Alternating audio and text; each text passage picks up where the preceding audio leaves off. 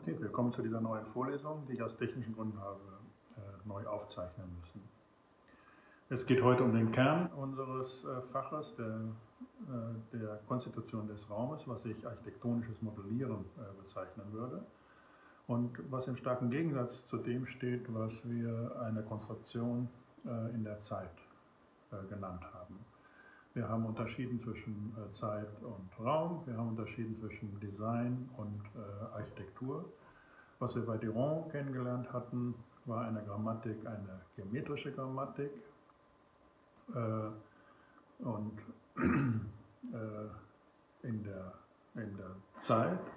Und heute wollen wir komplementär dazu, das ist kein Ersatz, sondern es gibt ein Zusammenspiel. Wir werden das heute auch im theoretischen Teil wieder etwas diskutieren.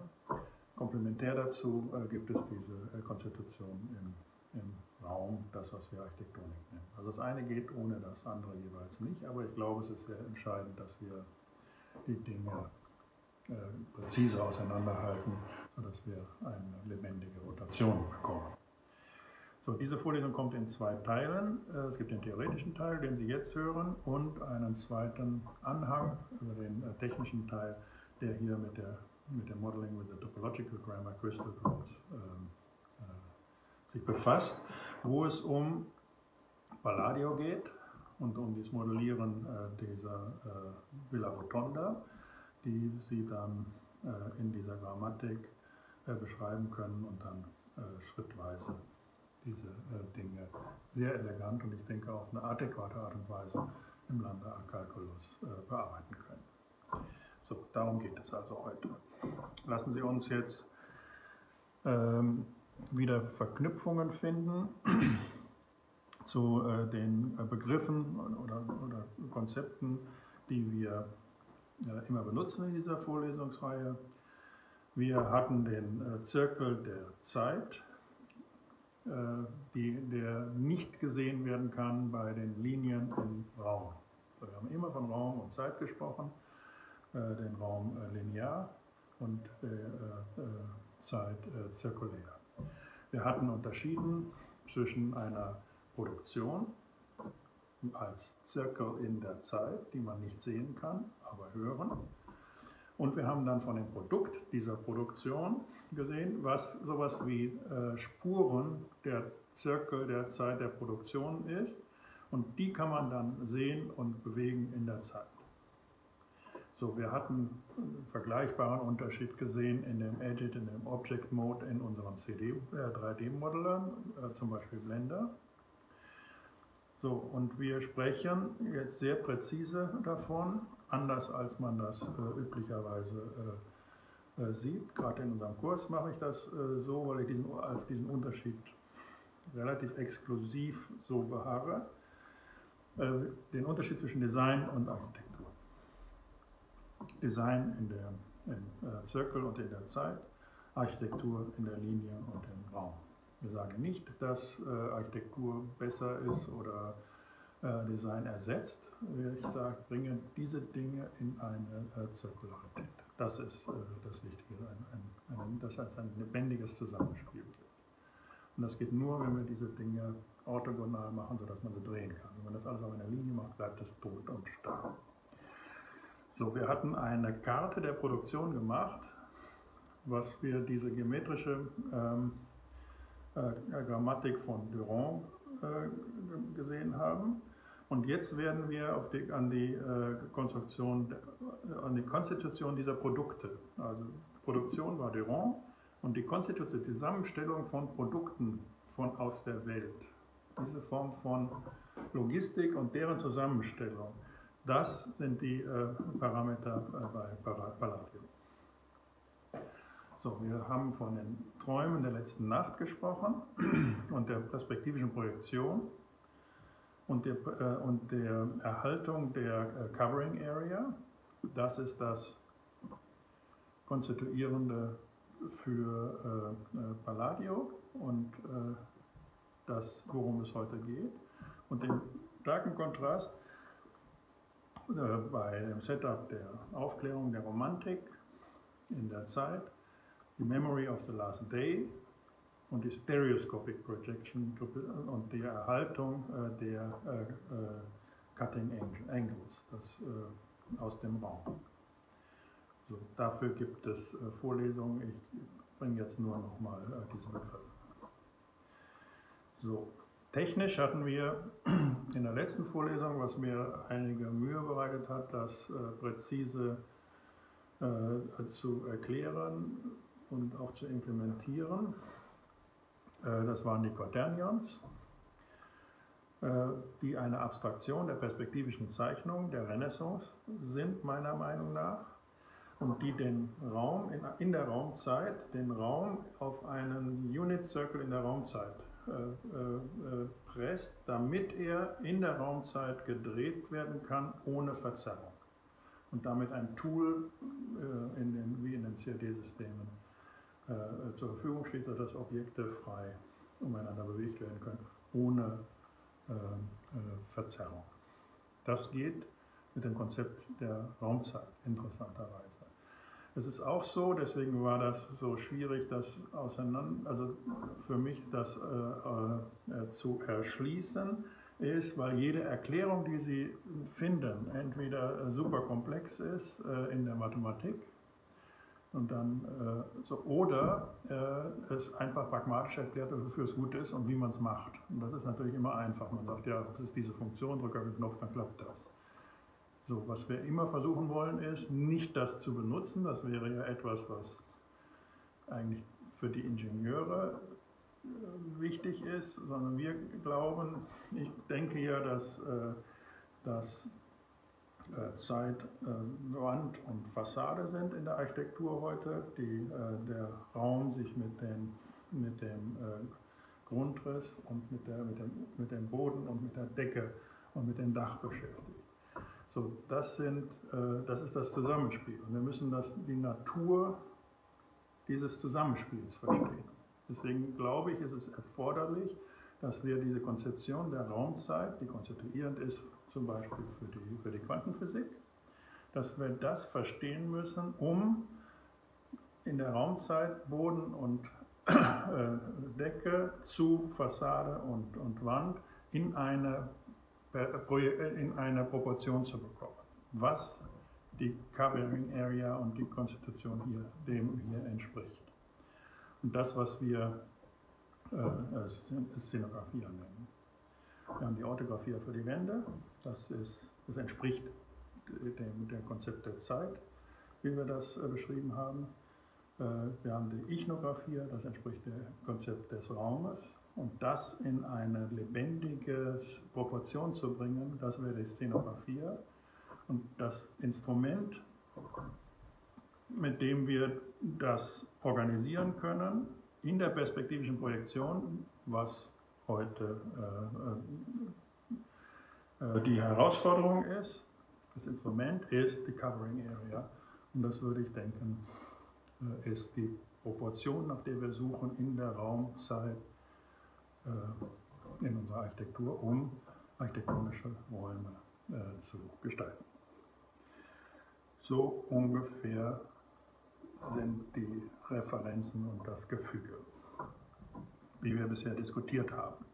Ich halte das gezielt offen, weil in einem kopernikanischen Weltbild, so wie ich denke, wir seit ungefähr 1900 aufgestellt sind,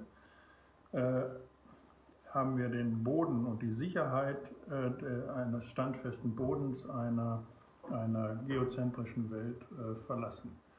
So, wir können diese Karten der Produktion à la Durand, auf die können wir uns nicht mehr verlassen, weil wir jetzt in einem Planetensystem sind, alles sich umeinander kreist und einfach in jedem Moment die Dinge wieder anders sind, so wie wir das mit den Google und den sozialen Medien auch erleben. So, wir haben keine Sicherheit mehr in der Art und Weise, wie wir argumentieren. Es gibt keine Ursache-Wirkung-Ketten. Deswegen sind die Fakes da und wir fangen an, mächtig zu werden. Und wir brauchen andere Sicherheiten, die wir uns erarbeiten müssen. Und die sind nicht mehr natürlich, sondern ich denke, die gehen in den Intellekt. Also ich muss denken lernen, um Sicherheit zu bekommen in diesem Planetensystem, weil die natürliche Gründung, dass man solide mit beiden Steinen auf der Welt steht, ist vorbei. Das sind dann auch bei den Statuen, wenn die dann anfangen mit einem Stand und einem Spielbein, so dass die Statuen anfangen, sich zu bewegen in einer Zeit wie unsere. Und nicht mehr steif da stehen, wie wir das zum Beispiel von den ägyptischen Statuen kennen. So gibt es viele Beispiele. So, deswegen bin ich auch in der Art zu argumentieren, beziehe ich mich immer darauf, dass es sehr viele, sehr interessante Assoziationen und vergleichbare Konstellationen gibt, mit denen Sie dann Sicherheit bekommen. Aber ich glaube nicht, dass es adäquat ist, zu sagen, aus diesem und diesem Grund ist das richtig, was ich sage. Ich kann Ihnen nur Vertrauen dadurch geben, dass das, was ich erzähle, schnell, relevant und interessant ist und Sie schneller weiterkommen, als wenn Sie am Boden kleben. Sie müssen fliegen lernen, wenn sich alles in einem planetaren System umeinander bewegt. Sie können nicht am Boden kleben. So ungefähr. Deswegen immer diese Punkte, mit denen wir uns referenzieren. Und auch das Lernen ist dann etwas, dass Sie sich einfach an diese Konzepte und diese Worte gewöhnen müssen. So, wie Sie sich an Schriftzeichen, wenn die Chinesisch lernen wollen, dass Sie sich an Schriftzeichen lernen müssen und dann das allmählich dann bekommen, sich daran gewöhnen und dann erschließt sich Ihnen die chinesische Kultur und das chinesische Sprechen und Schreiben. Das geht nicht, es gibt keinen Grund dafür, warum das so ist. Sie müssen sich einfach gewöhnen, das zu tun und je mehr Sie davon können, desto besser bewegt sich das und dann werden Sie meisterhaft darin. So ist das mit diesen Worten nach einer kopernikanischen Wende auch. Diese Begriffe und die Definitionen, auf die können Sie sich nicht mehr verlassen. Gut, also das hier zu unserer als Einleitung. Das, was die Wissenschaft der Konstitution des Raumes ist, das nennen wir Krystallography heute. Und ich möchte Ihnen, und an denen können wir jetzt einige wenige Merkmale finden, wichtige Merkmale finden, die uns erklären, worum es in der Architektonik geht, also was die Natur der Konstitution des Raumes ist. So, und da gibt es interessante Aspekte, die man, glaube ich, nicht unterschätzen kann. Also wichtig ist, Krystallography ist die wissenschaftliche Referenz, also eine direkte wissenschaftliche Referenz für die Architektonik. Optik wäre eine andere. So, um das zu zeigen, worum es da geht, habe ich Ihnen hier ein interessantes Beispiel gemacht mit der Raumzeit. Also in Reflexion von der letzten Vorlesung über die Quaternion haben wir jetzt hier auch eine Raumzeit. Wir haben hier den Nullpunkt. Wir lesen die x-Achse als Raum und wir lesen die y-Achse hier als Zeit. Der Raum ist blau und die Zeit ist rot. So, das heißt, der Raum ist das, was wir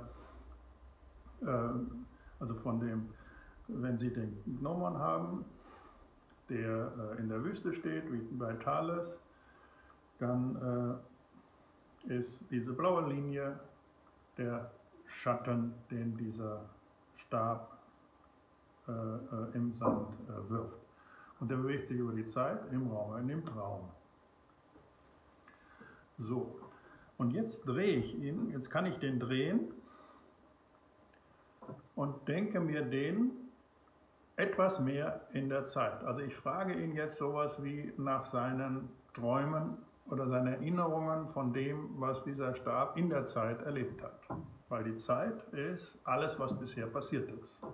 Und der Raum ist die Aktualität von dem, was jetzt ist. Und dadurch können wir den Raum anschauen. Und die Zeit ist kontinuierlich, geht einfach durch, vergeht immer und sie weiß alles. So, und wenn ich jetzt hier das drehe, sehen Sie, dann wirft die Zeit in den Raum Schatten.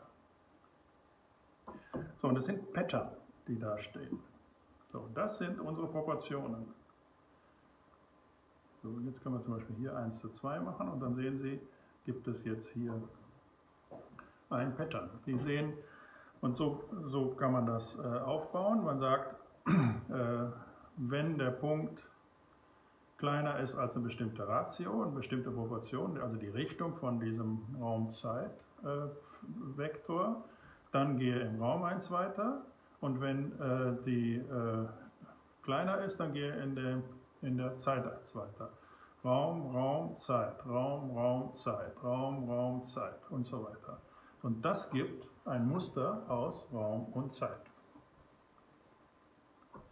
So.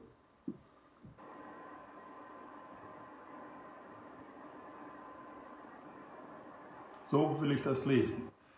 So, es ist, glaube ich, sehr wichtig, dass wir immer Raum, also dass wir davon abstrahieren, dass dieses Diagramm, was wir da jetzt haben, aktuell ist. Es ist ein Rendering, sodass wir das intuitiver haben und sehen können, aber es sind abstraktere Vorstellungen, die wir haben, die wir so darstellen wollen. Ich habe hier nochmal eine andere Darstellung. So. Und Sie sehen, je nachdem, wie ich das bewege, ich bewege mich nicht im Raum, sondern ich denke anders über die Zeit. Ich setze Raum und Zeit in ein anderes Verhältnis. Und das äußert sich diskret und in Pattern. So. Jetzt schauen wir, jetzt sagen wir, das ist ein bisschen esoterisch. Gehen wir mal auf 2D, lassen wir das mal einfach so stehen. Auf 2D habe ich das jetzt hier auch implementiert, da müsste man sehr viel mehr Mühe sich geben, dass das auf Smooth geht. Sie sehen jetzt hier ein bestimmtes Pattern und das ist das gleiche Algorithmus. So, ich habe einfach ein Raster. Dieses Raster ist jetzt wieder Raum-Zeit, aber dreidimensional. Ich habe jetzt einen zweidimensionalen Schritt durch einen zweidimensionalen räumlichen Schnitt durch einen dreidimensionalen Raum-Zeit. So, und wieder gibt es diese Punkte. Ich kann das verstellen und ich kann jetzt vor allen Dingen hier anfangen, diese Punkte, die hier sind, zu kacheln und dann sehen Sie jetzt, wie da Muster entstehen. Ich kann auch das jetzt, lassen wir uns mal eben schauen hier, wie das geht. Wenn ich da die Parameter verstelle. Ich kann jetzt zum Beispiel jetzt hier alle auf 45 Grad, der ist 56, 45 Grad, dann müsste es jetzt regulär gehen. So, dann sehen wir jetzt hier, ist das Ding jetzt regulär, macht dieses reguläre Pattern. Und das bedeutet auch, dass jetzt dieses Pattern hier weitgehend regulär ist. Ich habe jetzt so einen primitiven Delaunay-Mesh, ich kann auch Voronoi, um das zu kacheln, habe ich einen primitiven Algorithmus gemacht. Und in diesem Fall sehen wir jetzt, dass das regulär ist. Wenn ich jetzt hier den Winkel ändere, 23, 56, dann dreht sich die Ebene einfach anders im Raum und sie bekommt eine andere Kachelung, ein anderes Pattern im Zusammenspiel zwischen Raum und Zeit. Wir sehen jetzt hier so und das sieht dann auch hier jetzt komplett anders aus. Jetzt können wir wieder auf Delaunay gehen und dann bewegt sich das so. So, wir haben jetzt auch hier Das ist jetzt nicht so richtig, aber so, wir haben einen Kubus mit, und Sie sehen, dass hier solche Pattern da sind. Und wenn Sie das anfangen, nicht zu lesen als ein dreidimensionales Objekt, was auf eine zweidimensionale Fläche projiziert wird, in den Gewohnheiten der perspektivischen Darstellung, sondern wenn Sie das jetzt lernen, und das wäre das 20. Jahrhundert, als Raumzeit anzuschauen. Das heißt, dass eine Achse davon, also die Art, wie ich das ausrichte, in die Zeit geht.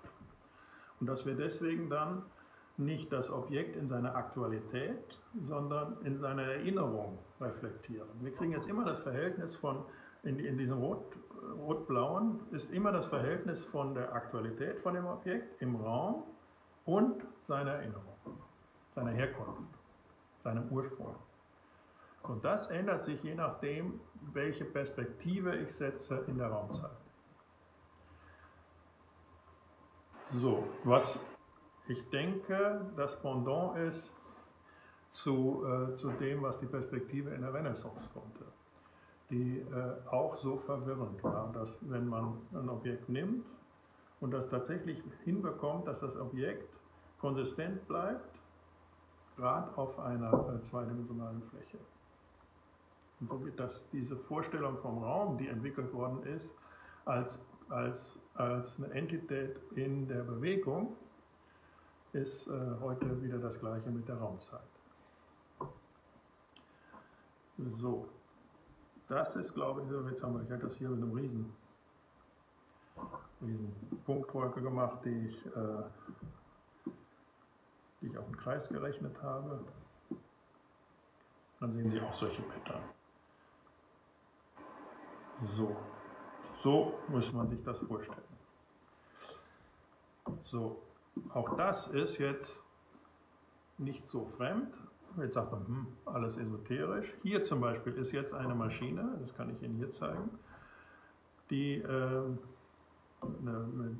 Diffraction, so, die hat einen Sender von X-Ray und einen Empfänger von X-Ray.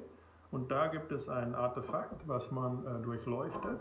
Und jetzt bestimmt man den Winkel, um einen Kristall zu durchleuchten und seine Schatten zu empfangen. Also das kommen hier die Strahlen und die werden auf bestimmte Art und Weise reflektiert. Das ist exakt diese Form. So, ich gebe Sender und Empfänger und gucke, an welcher Stelle gibt es bestimmte Resonanzen. Wo liegen die roten und die blauen Punkte. So, und wir sehen jetzt hier solche Pattern, die da entstehen. Und was jetzt wichtig ist, ist, dass die Atome und die Kristalle heute tatsächlich elektromagnetisch und probabilistisch sind. Es sind nicht mehr, wie jetzt in der Renaissance, diese Kugelmodelle, wo man die Objekte alle nur dreht, wie wir das in der Perspektive kennen, und dann zusammen stapelt und dichteste Packungen findet und so weiter. Sondern es geht jetzt darum, dass diese Objekte elektromagnetisch sind und probabilistisch sind. Und wir sehen jetzt hier als zwei schöne kurze Vorträge einen Appetizer auf YouTube, damit Sie sehen, in an X-ray diffraction experiment, the sample is placed into the center of an instrument and illuminated with a beam of X-rays. The X-ray tube and detector move in a synchronized motion. The signal coming from the sample is recorded and graphed, where peaks are observed related to the atomic structure of the sample. Most materials are made up of many small crystals, like sand on a beach. Each of these crystals is composed of a regular arrangement of atoms, and each atom is composed of a nucleus surrounded by a cloud of electrons. It's at this scale that the story of X-ray diffraction begins. X-rays are high-energy light with a repeating period called the wavelength.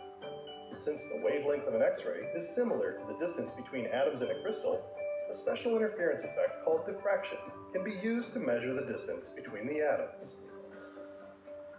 Interference occurs when X-rays interact with each other. If the waves are in alignment, the signal is amplified. This is called constructive interference. If the waves are out of alignment, the signal is destroyed. This is called destructive interference. When an X-ray encounters an atom, its energy is absorbed by the electrons. Electrons occupy special energy states around an atom. Since this is not enough energy for the electron to be released, the energy must be re-emitted in the form of a new X-ray with the same energy as the original. This process is called elastic scattering. In a crystal, the repeating arrangement of atoms form distinct planes separated by well-defined distances. When the atomic planes are exposed to an X-ray beam, X-rays are scattered by the regularly spaced atoms. Strong amplification of the emitted signal occurs at very specific angles, where the scattered waves constructively interfere. This effect is called diffraction. The angle between the incident and the scattered beam is called 2 theta. In order for constructive interference to occur, the scattered waves must be in alignment, meaning that the second wave must travel a whole number of wavelengths. Okay, gucken Sie sich das an. Das ist so, Sie sehen, das ist ziemlich präzise so, wie ich das hier erkläre. So, und was Sie jetzt verstehen müssen, ist, dass in unserem Jahrhundert diese Dinge auf dieser atomaren Ebene passieren. Das heißt, sie sind probabilistisch, sie sind nicht mehr mechanisch, sondern sie sind quantenmechanisch. So, und es ist elektrisch. Aber die Denkweisen sind die gleichen. So, und lassen wir das so stehen. Und dann sind die Referenzen hier ist zum Beispiel Hock aus dem 17. Jahrhundert mit den Kristallen hier, die konzeptionell die gleiche Rolle spielen. So, was ist jetzt entscheidend für uns, ist, dass der Raum, so wie wir das haben, nicht kontinuierlich ist, sondern dass der diskretisiert bzw. quantisiert ist. So, also das, was wir im Raum sehen, hier, ist quantisiert. So, es gibt nur einen Punkt, wo wir den Raum kontinuierlich haben, und das ist der, wenn wir die Zeit, und das heißt die Historizität von dem Objekt weglassen. Das heißt, uns den gesamten Raum, also alle Erfahrungen von den Objekten ignorieren. Dann ist der Raum kontinuierlich. Das wäre auch das für mich, diese Form von Naturalisierungen, dass wir Objekte jetzt so wie Bäume oder wie organisches Wachstum bauen lassen. Das ist eine Attacke auf die Autonomie der Objekte.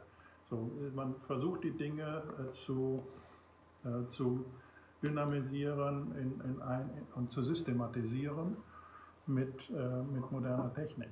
Aber was wir eigentlich brauchen, ist, dass sie im Raum anfangen miteinander zu reden, weil sie alle unterschiedliche Geschichten haben. Und man muss sich, wenn man anfängt mit jemand anders zu reden, einfach in Raumzeit anfangen, so zu justieren, dass man Freund werden kann.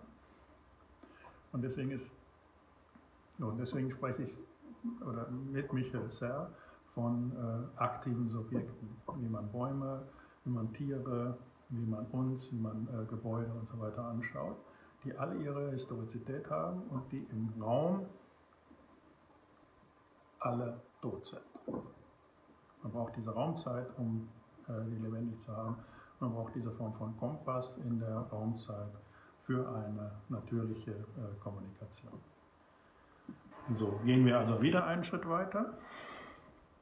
Wir müssen das alles nicht verstehen, sondern es geht darum, dass sie vertraut werden mit einer Denkweise und das freundlich finden und gewohnt werden, dass man die Dinge nicht entscheiden muss, sondern muss Freund werden mit den Dingen.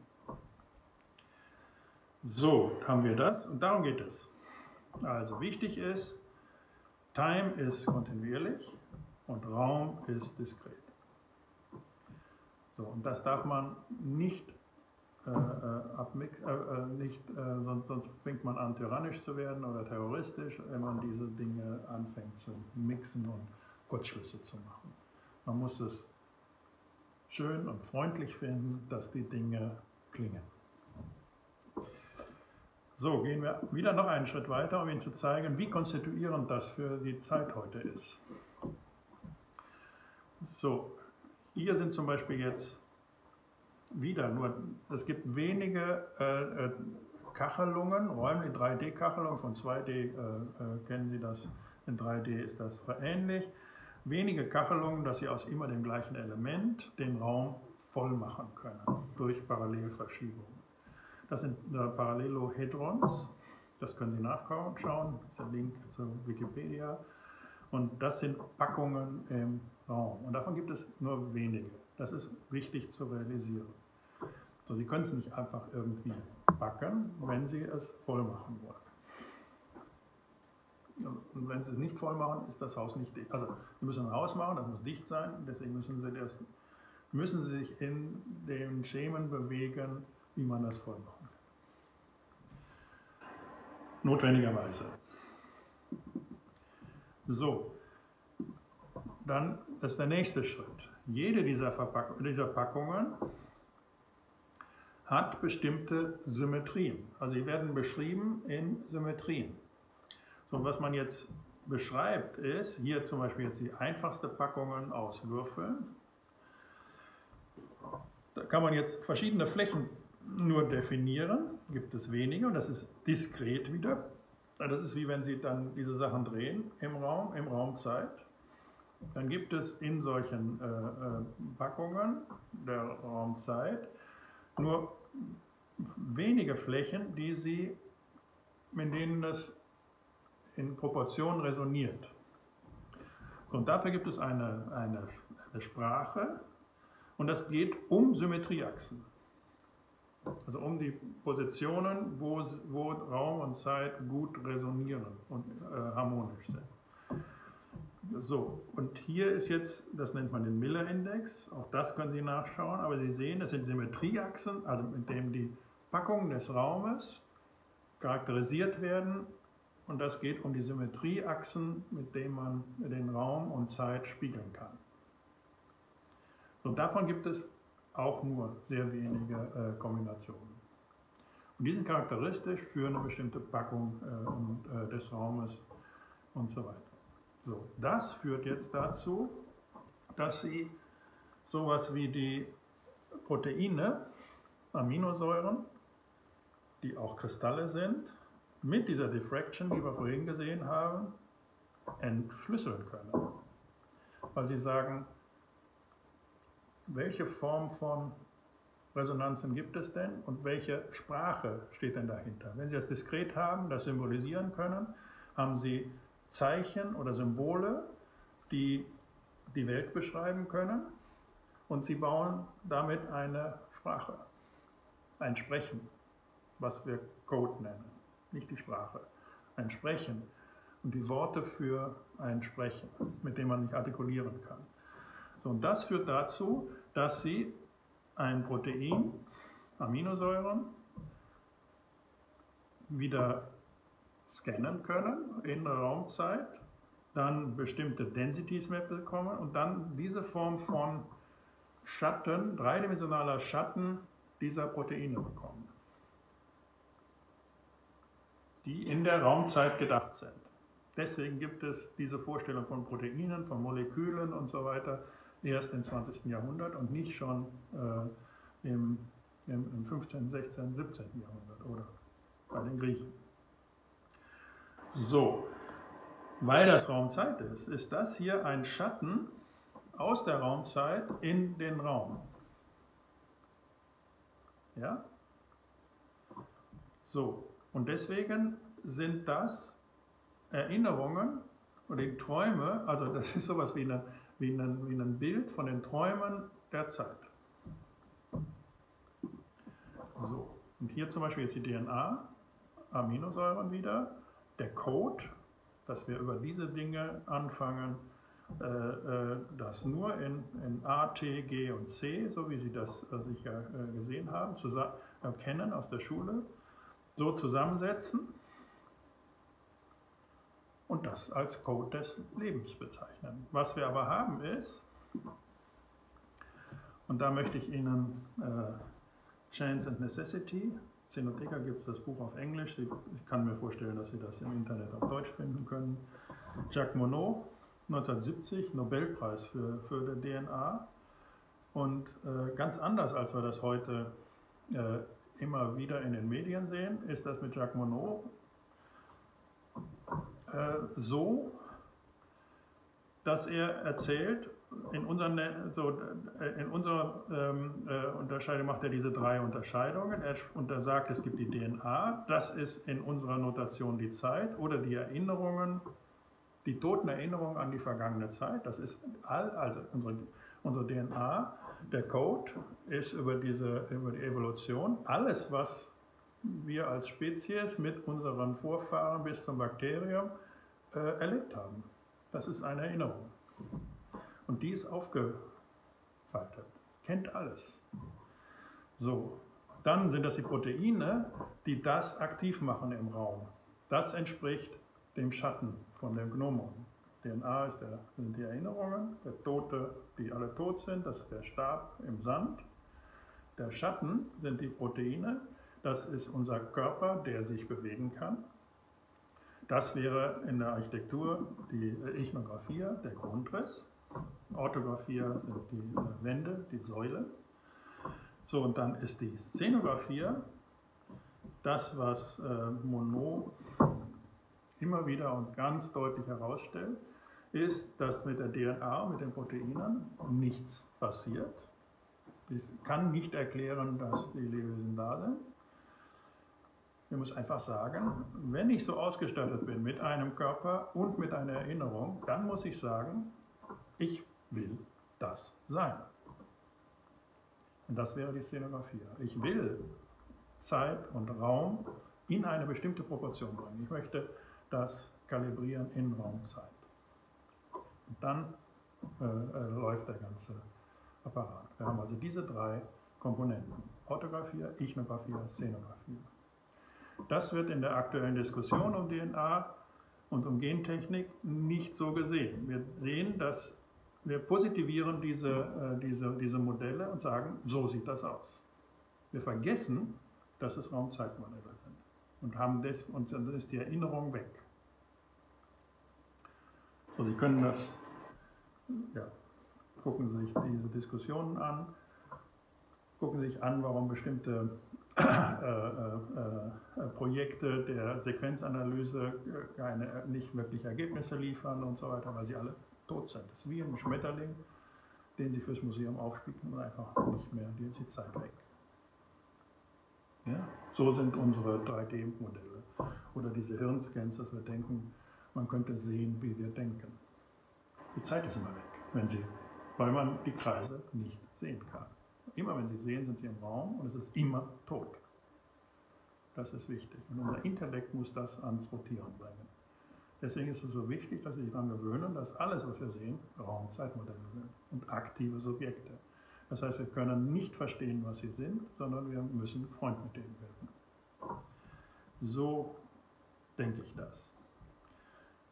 Was ist jetzt mit der Architektur? Hier ist jetzt eine PhD, die wir gemacht haben, von ein paar Jahren. Das zeige ich Ihnen kurz, wo wir in 3D wunderbare Modelle so gebaut haben. Das sind jetzt sehr, sehr wenige Elemente, die wieder Schatten aus einem vieldimensionalen Raumzeitgebilde in den Raum sind, um so zusammengefügt zu werden. Das sind alles sehr wenige Elemente, weil wir schauen, dass diese Patterns sehr regulär sind. Sehr wenige Elemente und das ist eine unglaublich komplexe räumliche Konstitution. So glaube ich, zu denken über die Architektonik heute ist adäquat.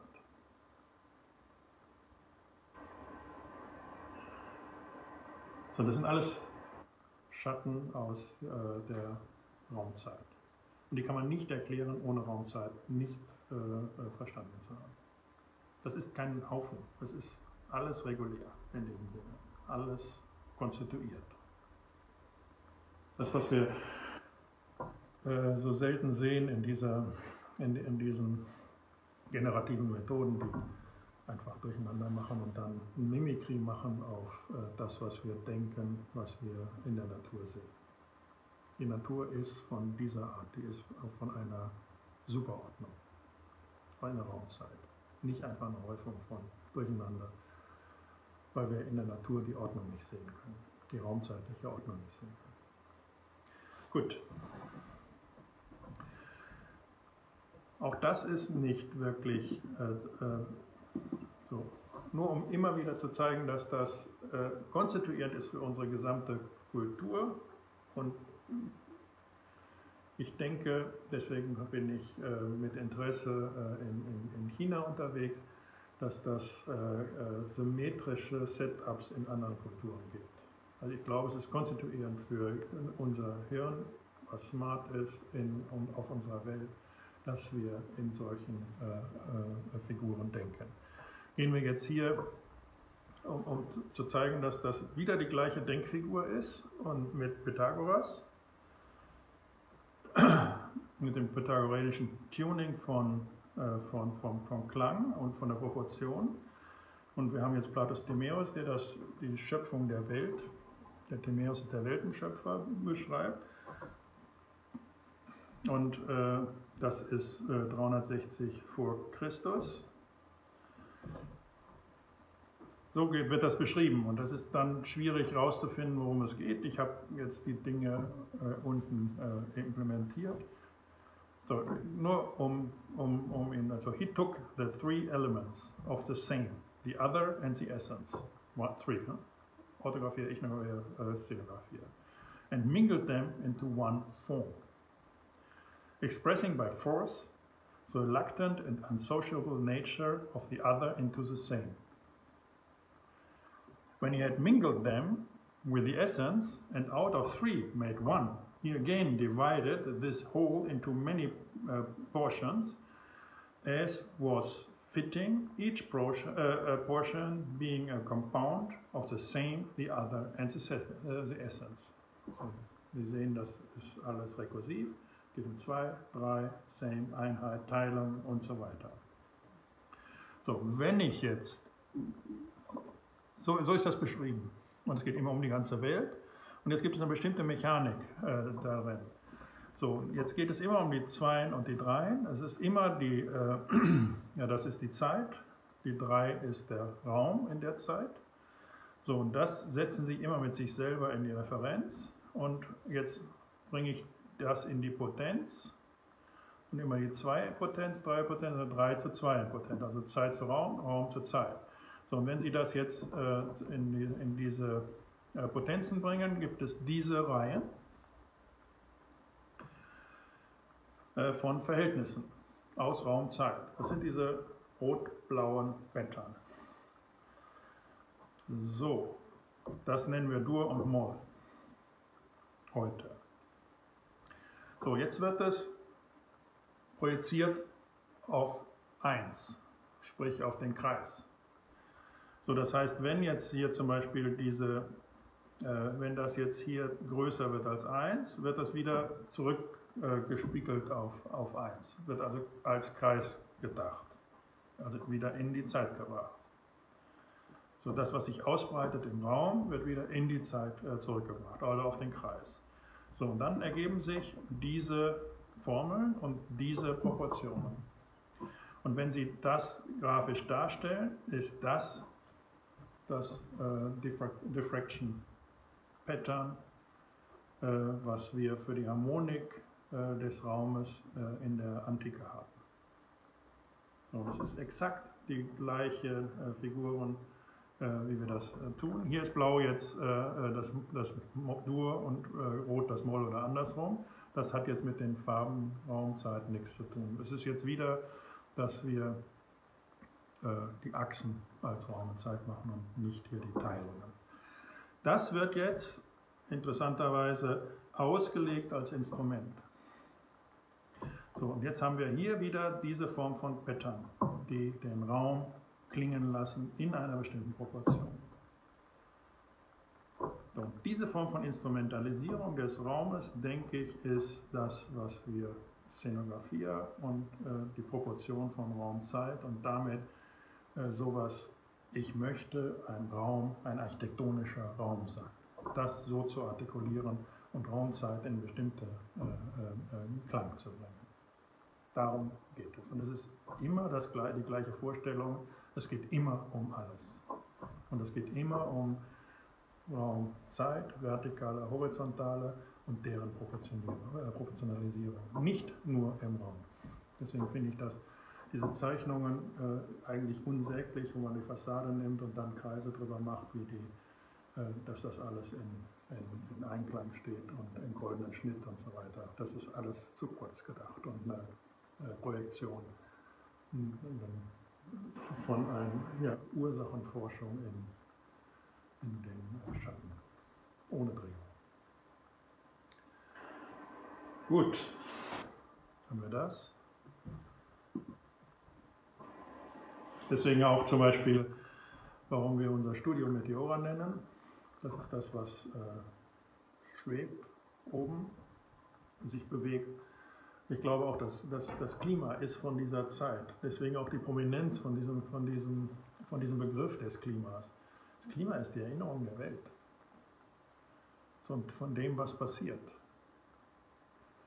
So, und das einzufangen, das, was von oben kommt und so weiter, und dann zu zirkulieren und daraus etwas zu tun, das ist die Architektur. Dass man sieht, wie, und dann ist das auch kein wesentlicher Unterschied in dieser Form von Konzeption, ob wir jetzt sowas wie ein Klima im Internet haben und ein Klima draußen. Das ist einfach die Erinnerung, die wir haben. Einmal eine physische und dann eine intellektuelle, aber es ist von der gleichen Denkweise. Und ich glaube auch nicht, dass diese Prominenz des Klimabegriffes da wäre, ohne dass wir sowas wie ein Internetklima hätten. Und dass wir sehen, so, das sind die Erinnerungen. Das ist nicht positiv und räumlich. Klima passiert. Wir müssen anfangen, unsere Welt gegenüberzustehen und mit ihr Freund werden. Darum geht es. Das ist ein Raumzeitgebilde. So. Und dann Dinge justieren, sodass das ist die Metamorphosis, dass wir die Formen ändern, sodass sie aktiv sich justieren in der Raumzeit, im Klima dieser Welt. Alle Erinnerungen, alle Aktualitäten in bestimmte Proportionen zu bringen. Darum geht es in der Architektur.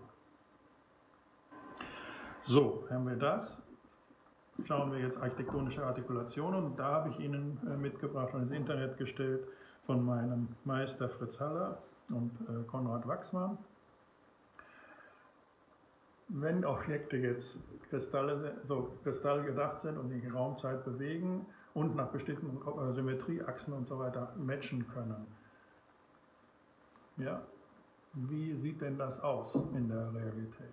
Und jetzt natürlich etwas existenzialistisch, sehr, sehr simpel, aber Architektur so gedacht ist jetzt hier mit dieser Motion Machine, zum Beispiel 1969, was ich sehr schön finde. Das möchte ich Ihnen kurz zeigen.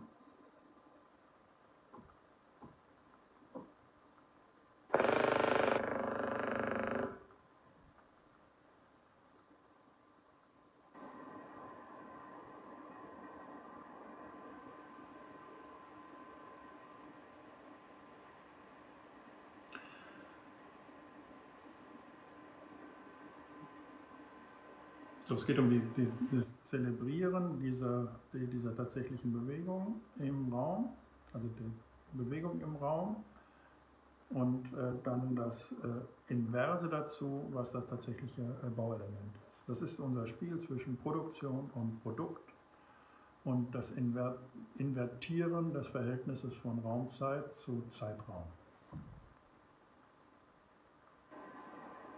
mit Stäben. Dann diese wunderbare Maschine ist noch nicht so groß, es ist so. Aber das mit Platten, mit Stäben und mit Knoten so zu machen und das durchzudeklinieren. Schauen Sie sich das an, das finde ich sehr schönes Ballett aus einer sehr frühen Zeit. Gut. Das war's. So, der zweite Teil geht jetzt dann um die tatsächliche Technik. Das ist in dem separaten Video. Hier möchte ich jetzt noch kurz eben das zusammenfassen. So, wir hatten jetzt über eine topologische Grammatik mit Palladio geredet. Das ist entsprechend der perspektivischen Projektion mit dem Gnomon und so weiter in den Raum, also auch wie man einen Raum konstituiert mit Palladio. Das würde entsprechend dem Corbusier zum Beispiel, das sind jetzt diese aktiven Subjekte im Raum und die zirkeln. Und die sind, wie habe ich das hier, die Dinge drehen sich. Sie landen aus einer anderen Welt. Sie sind projektiv und sie erhalten die Covering Area. Die erhalten, also wenn ich da rumlaufe, und das heißt mich im Raum und in der Zeit bewege, so, Raum, Zeit, mich bewege, erhalten die eine Konsistenz, sind also aktiv an der Stelle. Das ist hier, mit all diesen Objekten. Die drehen sich und sind konsistent im Raum. Anders als hier zum Beispiel mit Schinkel. Sie können aber auch da hier jetzt quasi jeden Meister aus dem 20. Jahrhundert nehmen und hier nehmen wir jeden Meister aus dem 19. Jahrhundert, 18. bis 19. Jahrhundert. Hier sind die Teile gefügt und die sind immer orchestriert in einem Ganzen. Und sie lösen sich als Einzelteil auf. Und das ist die stereoskopische Projektion und die erhält die Angularität. Das heißt, das Zusammenspiel der Elemente bleibt da konsistent und steht nicht zur Disposition. Zur Disposition steht, ja, das Zusammenspiel ist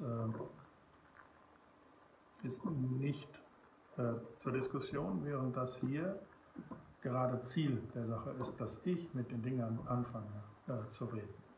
Hier reden die Dinge, hier geht es um das gesamte Gefüge, was harmonisch in einer kosmologischen Ordnung steht.